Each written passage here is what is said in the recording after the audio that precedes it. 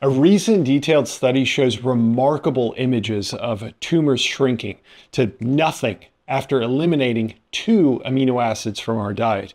Within that study, they not only uncovered some of the mechanisms, but they ran a clinical trial, so a study in humans, showing these results to hold up. Now, even with all this excitement and brilliant science, there's a lot of context to apply here. These 2 amino acids are serine and glycine, and in this image comes from a person dealing with cancer. In fact, quite advanced cancer, usually solid tumors that were stage 3 or higher grade.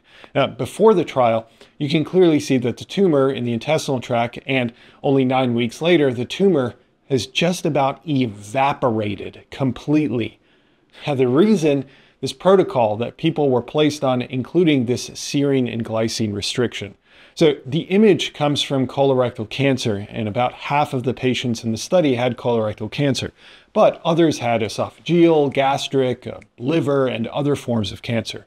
In fact, when looking at a mouse model designed to show how reproducible these results are, we can see that the glycine and serine restriction led to significant reduction in tumor weight, indicated by the red bars. Now, the reason for this effect caused by glycine and serine restriction comes down to our immune system. When researchers removed particular immune cells from the body, they discovered that serine and glycine restriction was still effective, unless a particular class of cells was removed. Those cells are called CD8 positive cells. They're a type of T cell, a specialized immune cell, that's responsible for recognizing and attacking what it has been trained to attack.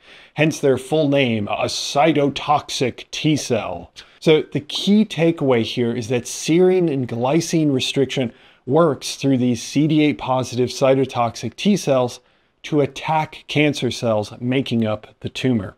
Now, to be clear, serine and glycine restriction are not sufficient to completely stress and kill the cancer cells. However, what it does is force the cancer cells to rely on a specific immune evasion technique to avoid death. In doing so, we can then apply immunotherapy that targets that specific evasion technique, giving the cancer cells very few options to escape. It's like the cancer cell is running down a side alley trying to escape the immune cell police or something along those lines. And then it realizes there's a dead end with no way out. It's pretty remarkable. So what participants of this clinical trial did was undergo cycles of glycine and serine restriction plus immunotherapy. They would restrict both amino acids for 9 weeks, having their blood metrics checked every 3 weeks. Then they consumed a supply diet devoid of serine and glycine and were allowed to eat some fruits and vegetables, but nothing containing appreciable amounts of either amino acid. They were not put on a calorie-restricted diet and were given enough nutrition to mostly maintain their weight, so around 30 kilocalories per kilogram of weight, and 1.5 grams of protein per kilogram of weight. So if a person weighed 100 kilograms, that would be a healthy 3,000 kilocalories per day and 150 grams of protein. Now, while I teased this one image of this tumor disappearing, it actually doesn't give us a full picture. So here we have all the patients numbered on the horizontal axis. The 0 there indicates no change in tumor size. So any bars that fall below that imaginary line indicates a shrinking of the tumors. Anything above indicates an increase in size. We'll address that shortly. This graph actually shows us similar things in 2 ways. The way that I just described it with the direction of the bars, but they also categorize based on clinical definitions where people would slot. As clinical definitions are strict and depend on specific thresholds, don't be fooled by many being in the blue, which is associated with stable disease, as opposed to partial response, meaning that clinically defined reduction in tumor. The key takeaway here is most people experience reductions in tumors, and a small number experienced an increase in tumor size when using the serine and glycine deficient diet. Okay, so then why? Why would most cancers show improvements and some show worsening? There's actually a good reason, which I'll get into. And before that, there's something that the tumors do in response to glycine and serine restriction in an attempt to get around the issues caused by this restriction. It's called lactylation. In addition, there's a dance between two proteins on the cell surface, PDL1 and PD1, that holds the key to how tumors evade and then eventually fall to the treatments that we're talking about here. I'm covering all that in more detail and more than even what I just said there in the extended version of this video that you're watching. If you're interested in getting a complete breakdown of the science, you access all my work, video, article, podcast format, and much more by joining the Physionic Insiders, which is my premium research platform and community. Link to join is in the description. I'd really love to have you aboard.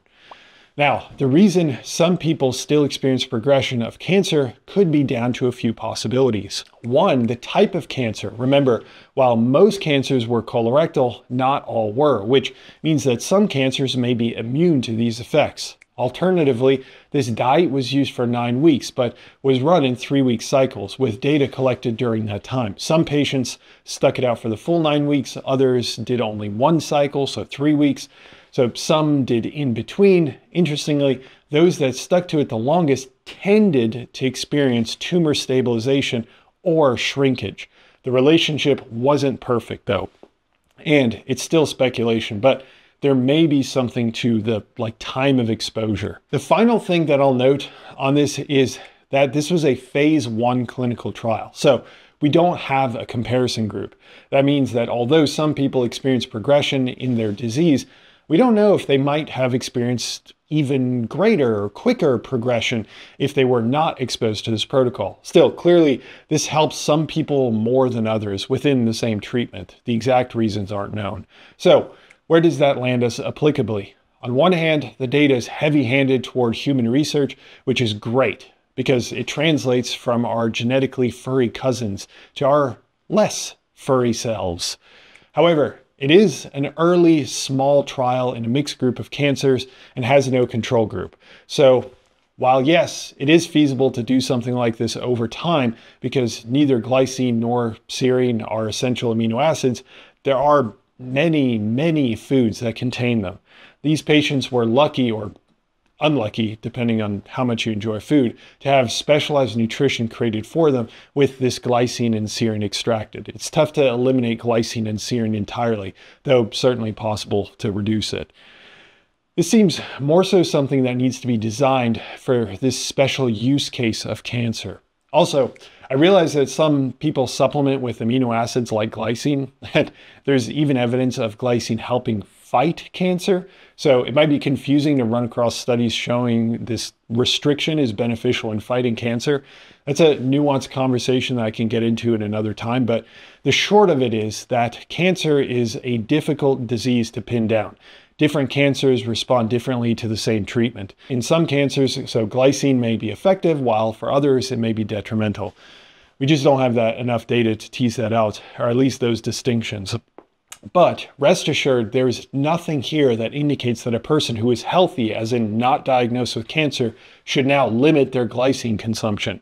I'm focusing on glycine because that's what I've been looking at in greater depth, but the same may be true for serine. So this is something to keep an eye on for the future, and it would be a remarkable way to reverse cancers if we can figure out all of the details. Still, this is an excellent first stab at it. In the end, we can say a few things. One, that glycine and serine restriction allows our immune system, especially cytotoxic T cells, to attack and destroy cancer cells. In humans, this is paired with specific immunotherapy that facilitates that process. Two, there's now early evidence in humans that this protocol directly leads to slowing or reversing of cancer in most people studied. Much more data is needed, however. Beyond amino acid restriction, there's also other molecules, vitamins, in fact, that have been believed for decades to kill cancer as well. I cover those studies right here. Thanks for tuning in. What incredible early research. I'll see you in the next one. Bye.